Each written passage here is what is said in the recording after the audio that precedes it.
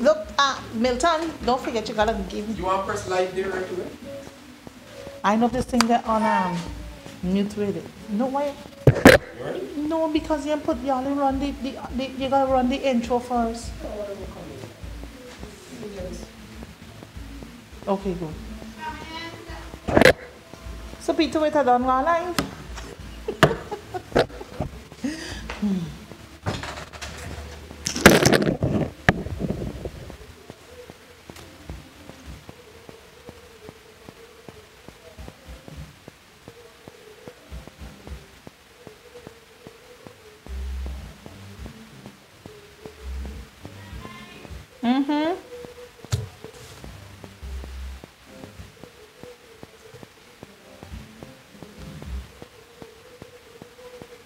Hello, Guyana. A pleasant Friday evening to you. It is the 6th day in the 10th month of the year 2023. So I want to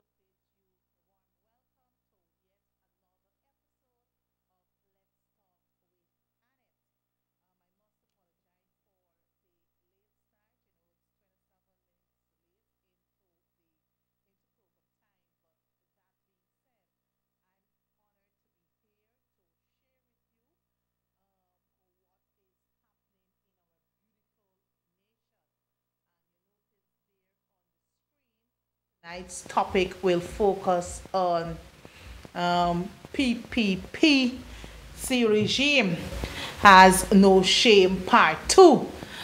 So tonight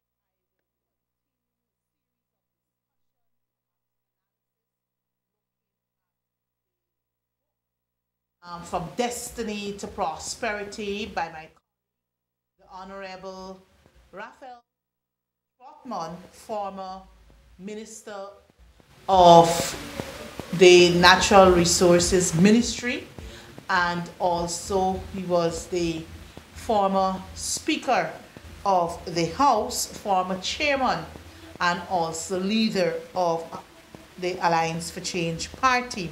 But you know, later down in the program, I will put more emphasis on tonight's topic. But I just want to extend birth anniversary greetings to those of you who are having a birthday today. So I pray that Almighty God continue to shower his blessings upon you so that you can have strength to see many more years to come. And for those of you who are celebrating a wedding anniversary also, I want to take this opportunity in extending best wishes to you and your partner. So may you both grow in strength and happiness for a long marriage life. I also want to extend condolences to those of you who have lost a loved one, and or you know of someone close to you who might have lost a loved one too. My deepest condolences to those persons, and I pray that Almighty God will continue to strengthen you so that you can be encouraged, right? I also want to remind viewers and listeners that GCOM registration, continuous registration continues at the Guyana Elections Commission. And you know, we are in the 10th month, and the last day for continuous registration is on the 30th day of November 2023. And as I have been encouraging on previous programs, it is the responsibility of us to get ourselves registered. If we know of persons who will attain the age of 14 years by December 31st, 2023, they too can be registered during this process. And for those of you who are 18 years and over, you can also get registered, because it's from 18 years and over that requires you to, or you're eligible to vote, right? So an ID card is not for the sole purpose of voting, but it is also to help persons to, you know, transact personal business, whether it's a job or any other business of theirs.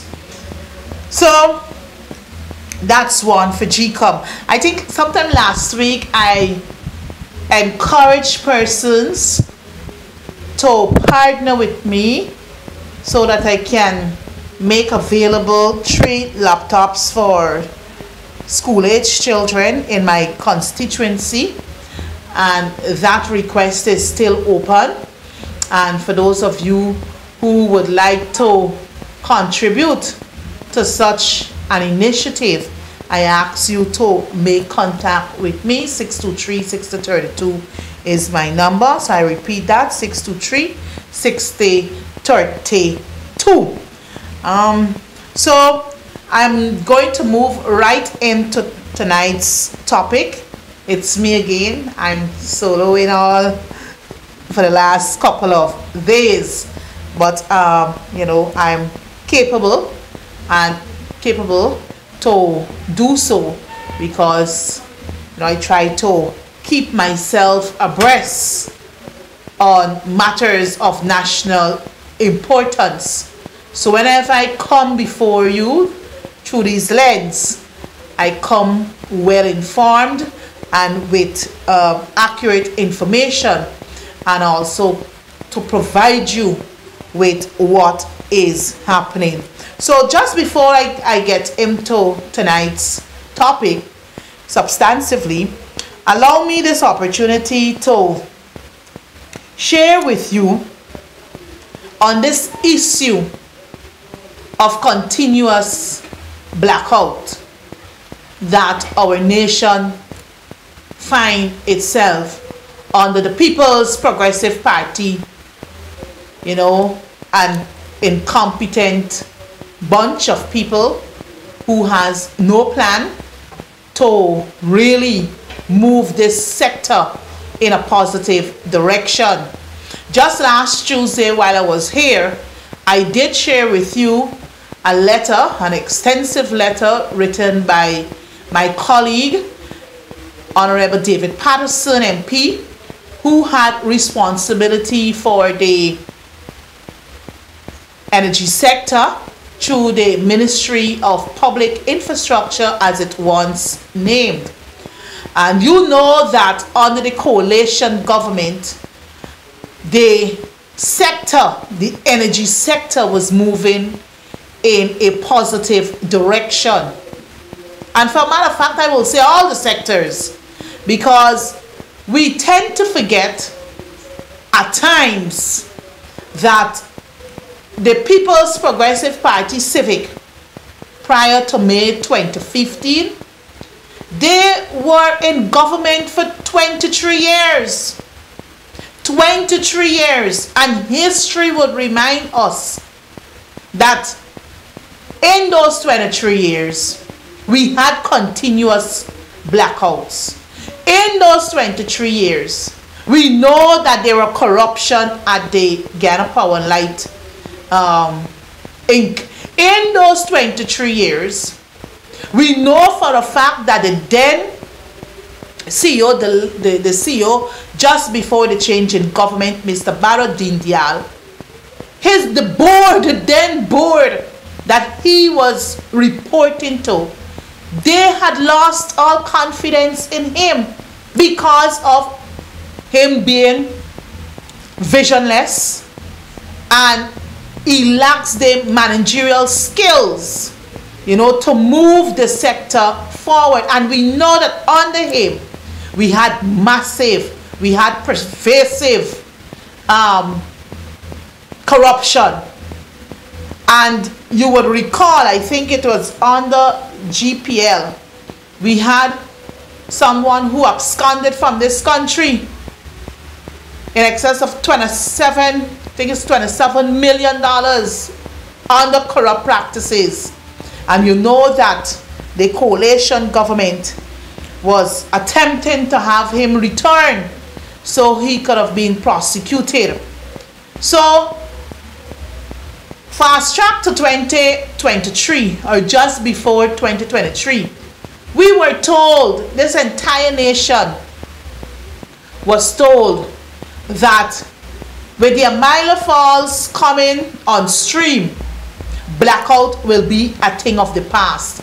But you know what they're not saying to us, of which we will remind you, because I think it is public knowledge out there about this whole Amila arrangement involving funds from Norway. And also we know there was this contractor, Mr. Flip Mutilal, who really flipped indeed, because this gentleman had no idea of building hydroelectric systems. This individual had no idea of even being a contractor, whether building buildings or otherwise. But we must understand the people we are dealing with and who are governing this nation.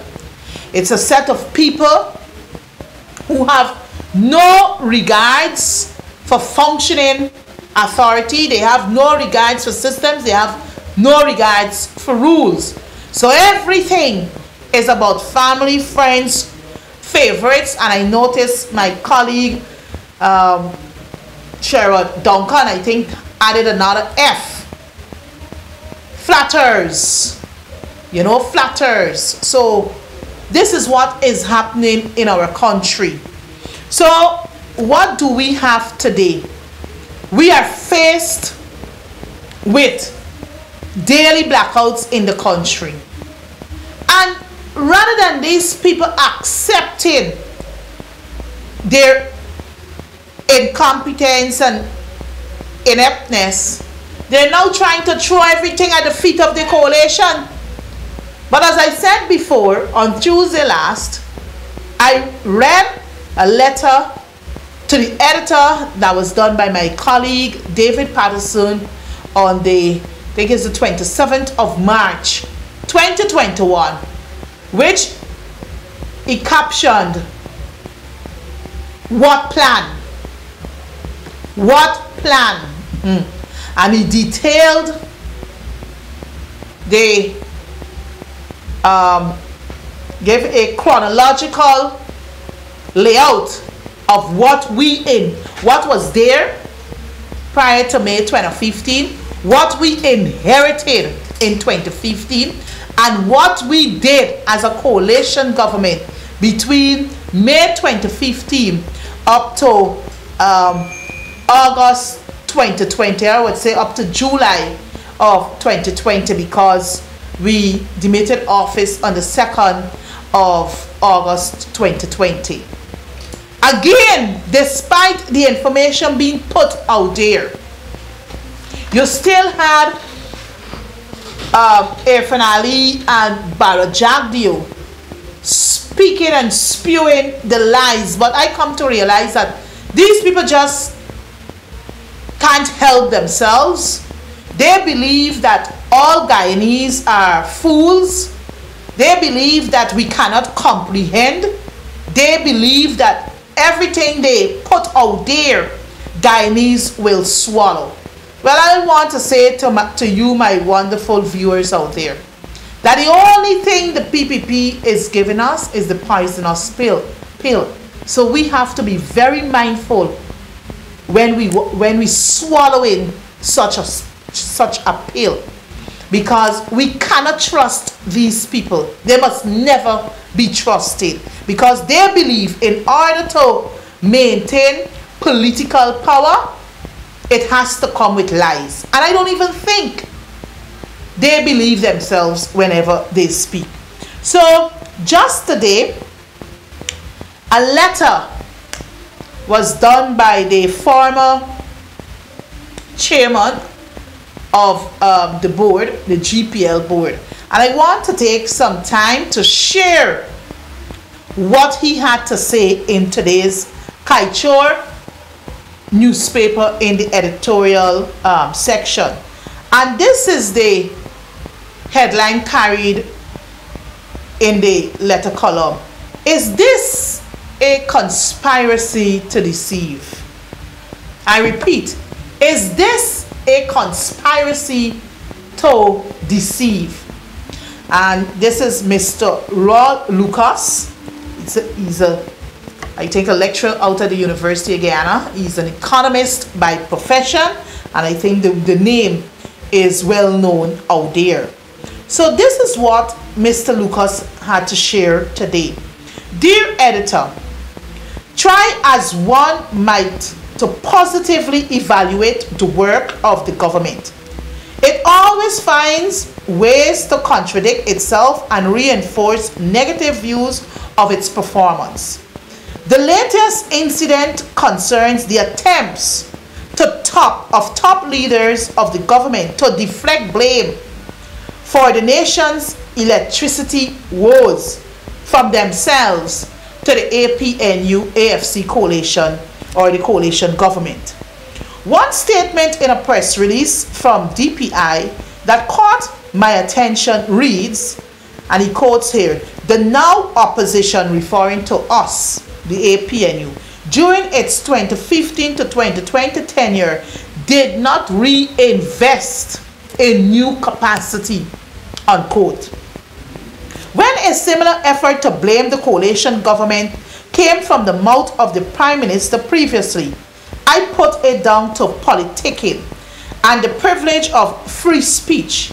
I have chosen to break my silence on this occasion, since the Ali government seems to have no level of shame in making specious claims that can easily be disproved. Further to the information provided by former Minister David Patterson, which covered the entire tenure of the coalition, that contradicts the bogus claims of the Ali government, I feel the necessity to expose what appears to be conspiracy of deception by the Ali government, since I had some involvement with GPL at the policy level. In addressing the spurious claim of the government, it is important to point out that the Electricity Sector Reform Act and GPL's license require that it produce a 5-year development and expansion plan. This plan must be adjusted annually on a rolling basis. The plan is a tool for action, measuring performance and holding GPL accountable to the delivery of service promised to the people of the country. I became involved with GPL during the period May 2019 and August 2020. When I got there, the 2017, I want you to listen to me carefully, the 2017 to 2021 and 2019 to 2023 plans were already in place. While I was there, the 2020 to 2024 plan was developed. A review of this latter plan would show that we had short-term, medium-term, and long-term traditional and renewable energy proposals for addressing the electricity needs of this country. This submission will deal only with traditional energy generation. It should not be difficult for the government to make that plan available to the public so that it can understand what the coalition government had in store for them. Well, my brothers and sisters in TV land, you know, no way No way the People's Progressive Party Civic will bring this plan of the coalition to the public's attention, because remember, their mantra is to kill everything that the coalition did, to make us look like the bad boys and they're the good boys. And you will see it, because they constantly through their one man press conference. This is the one that is, he is the one that is be touting, oh, the coalition did nothing for 5 years. Well, the facts are before you. The facts are before you, my brothers and sisters, and you must be able to judge who were the better stewards of your country. Right? In government, if the government has difficulty making the 2020 to 2024 plan available to the public, I am willing to assist the media in gaining access to it if it has an interest in letting Guyanese know the truth about the matter. The short-term proposals of the plan included: 1.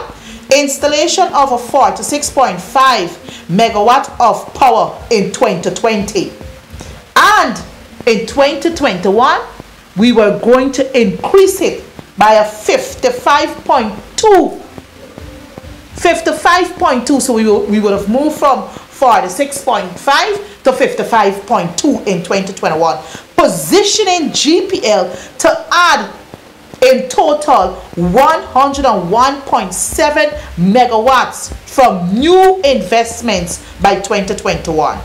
The medium-term proposal included installation of an additional 120 megawatts of power starting in 2022, which meant that by 2023, Guyana would have had 221.7 megawatts of generating capacity from new investments, and not the 180 megawatt that the government is now presiding over. So you would see, since they came into government, they haven't done anything, and they haven't even showed us a plan how they intend to increase the megawatts in electricity to make it stable and reliable for Guyanese. They're yet to show us that. But we're out of government, and we can still share with you what we had planned out for the energy sector. May I continue? The full implementation of our plan would have added an additional 180 megawatts of power starting in 2025 and bringing the total new investment to 424 megawatt no later than 2026. Let PPP show us what they got for 2026, what is their plan for 2025, and what is their plan for 2024 and also in 2023. Because if they had a proper plan, we would not have been faced with continuous blackouts in this country and the blame game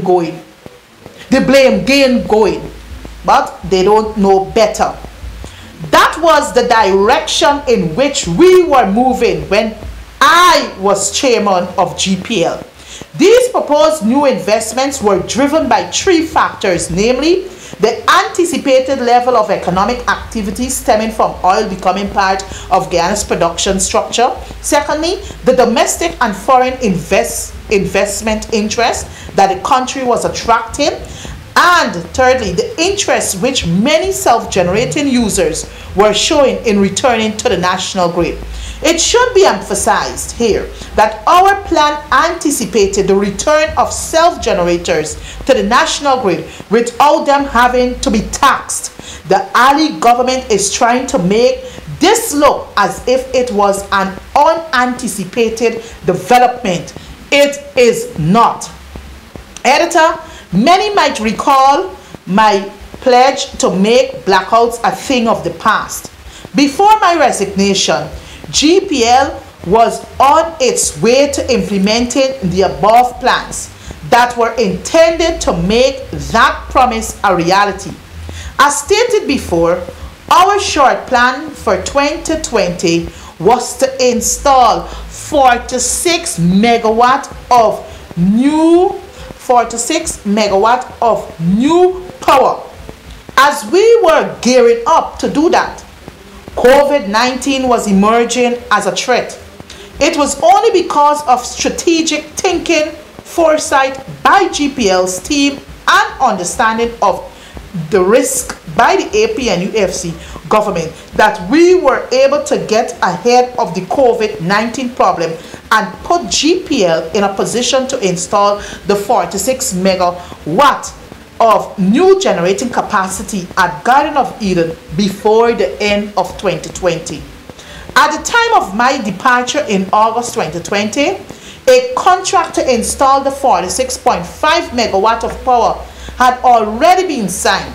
The civil works to accommodate the generators were in an advanced stage of implementation, and the generators were already on the way to Guyana. It should be clear to Guyanese from the foregoing that the investment in the 46.5 megawatt of new power at a contract cost of US 50 million was added under the coalition administration, in contradiction to what appears to be a deliberate attempt by the current government to mislead the citizens of this country and to hide its own failings. To emphasize the forward thinking that attended the investment at Garden of Eden, let it be known that the new generators were purchased with the intention of using either gas or oil.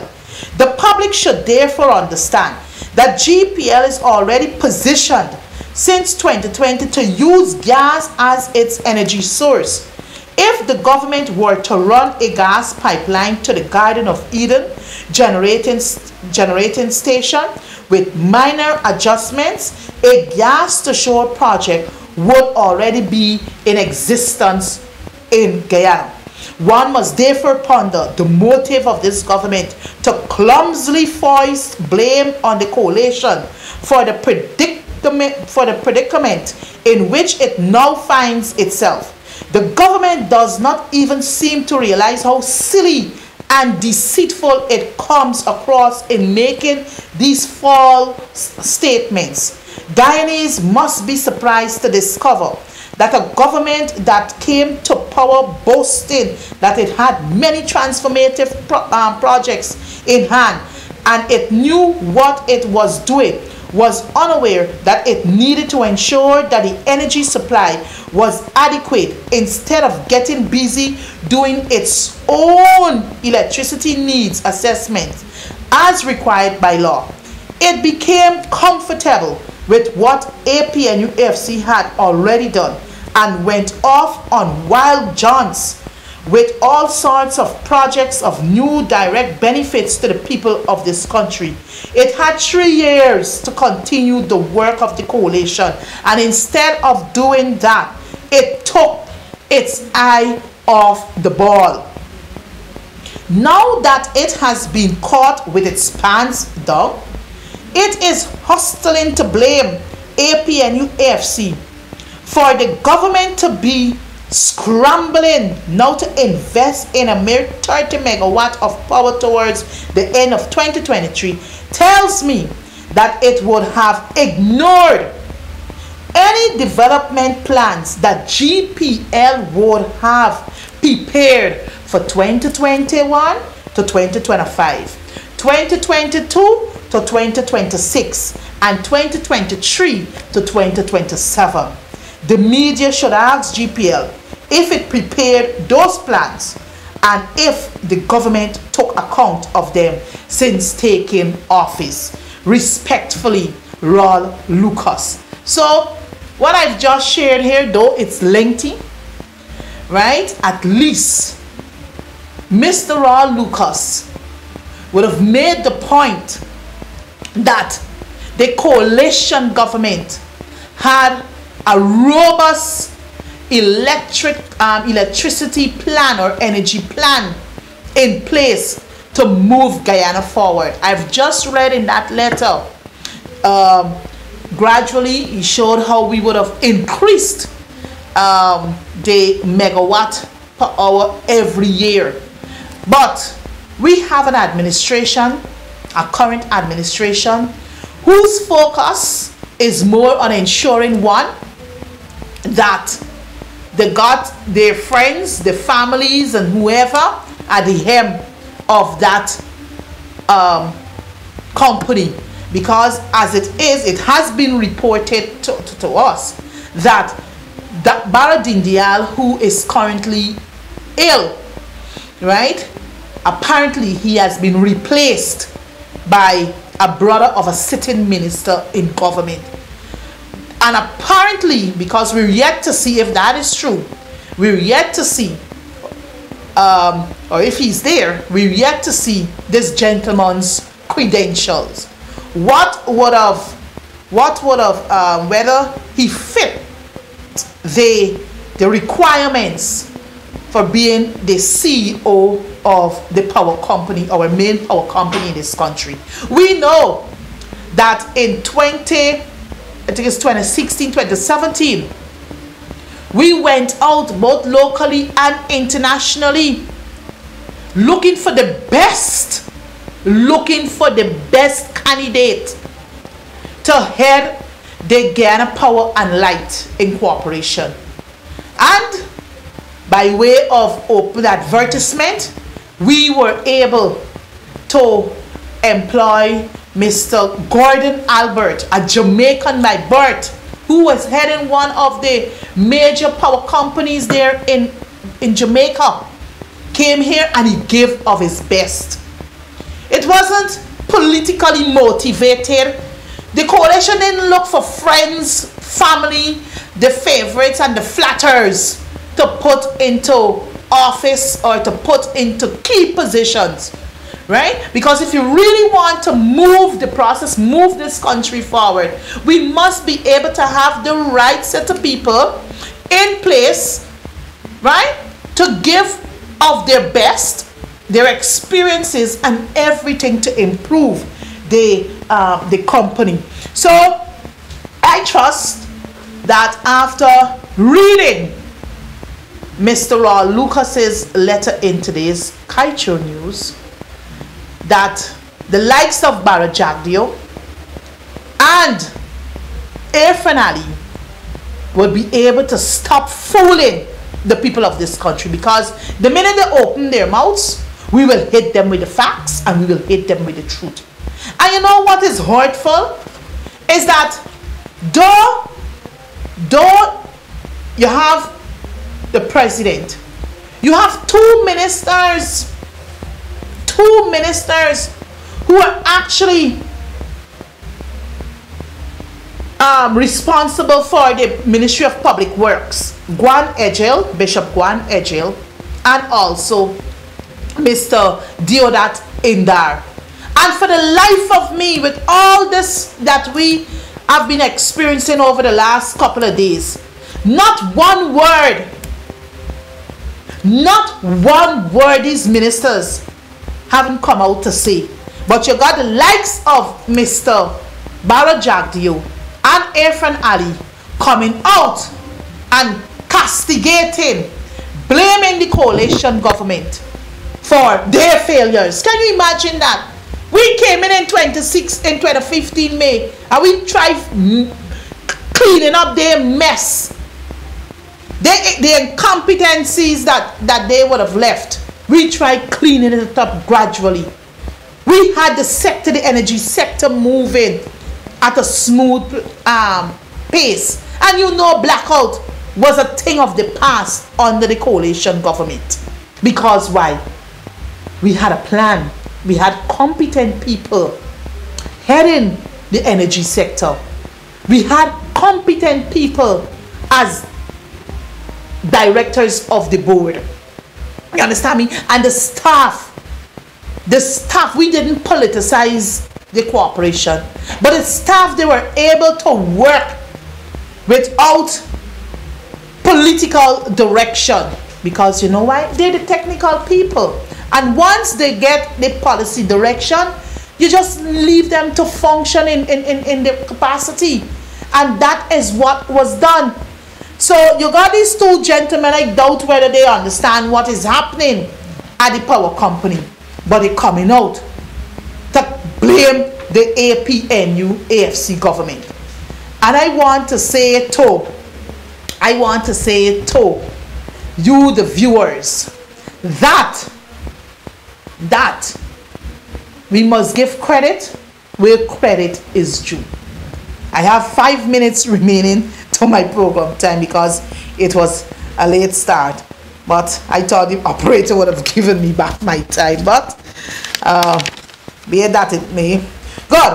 All right, so I've just completed GPL, and I just want to publicly applaud David Patterson for the foresight, the vision, and the team there at Public Infrastructure, then even the then board of directors at GPL for the work that they would have put in from May 2016 to July 2020 to move this sector in a positive direction.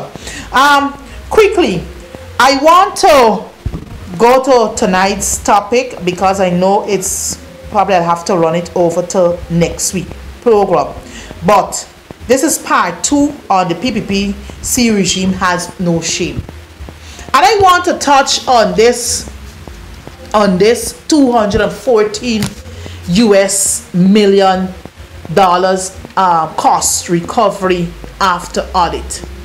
And you know, we have heard so much out there about this missing 214 million, which eventually went down to 11 million US, then eventually went down to 3 million US. For weeks at press conferences, you know, different ones writing in the print media, asking for for Barrett Jagdeo to come clean regarding this matter.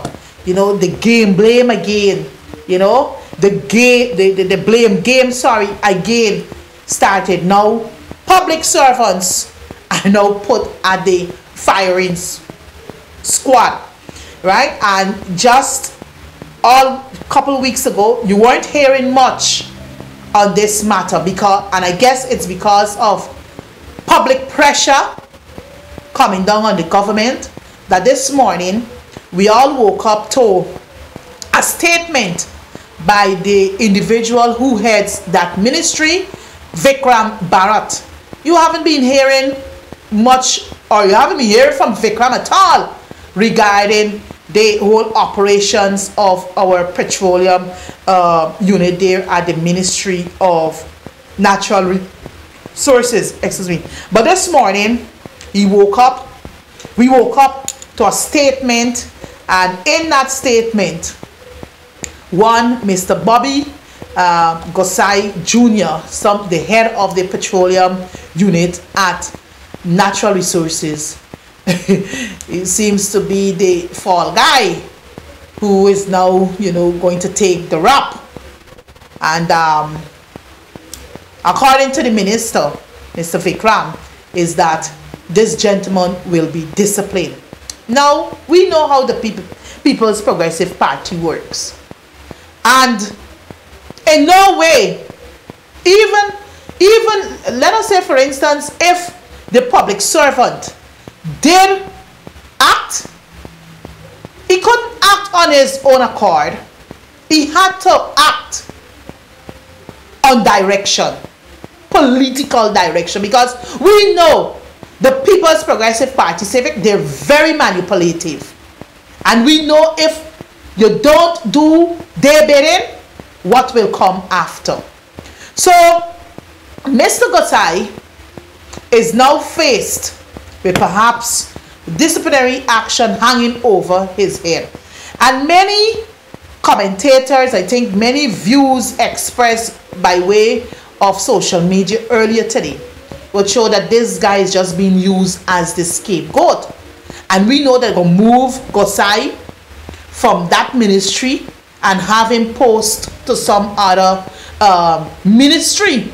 very discreetly and you know, have him concealed there, because I guess he might have agreed with whatever, you know, they offer him, you know,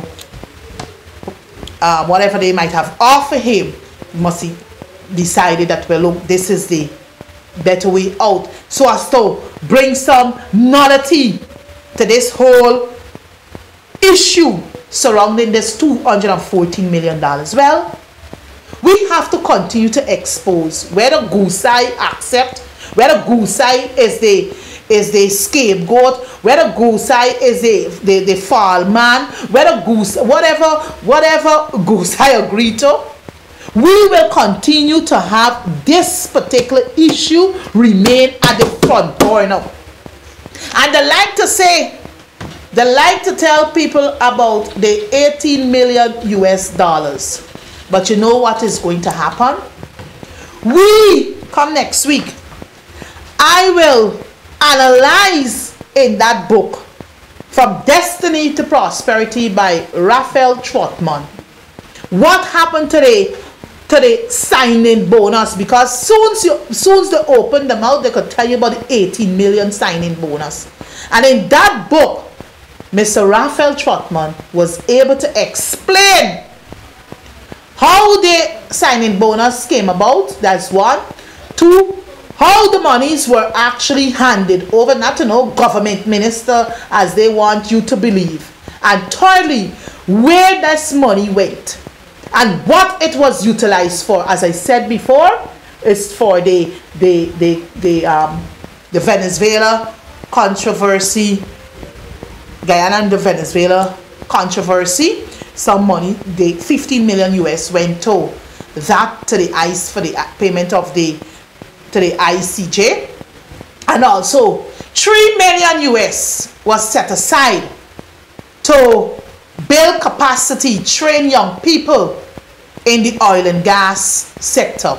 So come next week, I will look at, you know, analyze some aspect of this book, so that at least you, the Guyanese citizen, must be able to decipher truth from lies.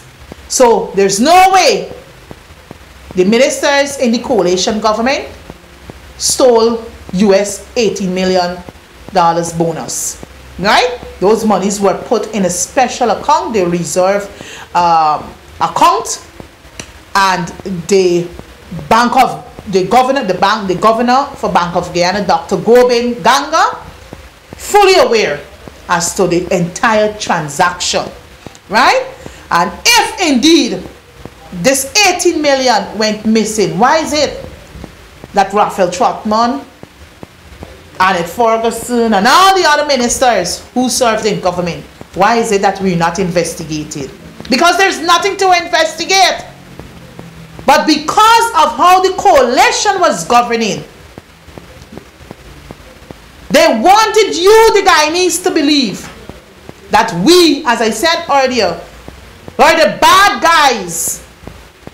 We don't know nothing. We corrupt. We this and all manner of thing. But still yet they are fully aware of where the 80 million bonus is. Because since they came into government, we had several hearings at the ICJ, the International Court of Justice. And obviously, monies had to be paid. So where the monies come from? So it's the very 18 million that they're claiming we stole or we have concealed it. It is the very sums that they're paying this the court cost to. So we have to be very mindful of what we are hearing from these people. And Guyanese, you had a taste of the PPPC prior to May 2015, and you know it was bad business all the way. You know of the corruption. You know of the nepotism. I don't need to remind you. So what you're seeing now, since the return, is just a repeat of what we know prior to May 2015. So come next week, I'm going to set aside part 3 of this program will have part 3. The topic will be part 3 on the PPP regime has no shame, because the truth must be told. We have to confront the lies and let you the people know what was done with the 18 million signing bonus. And we have to continue to question, where is our 214 million US dollars?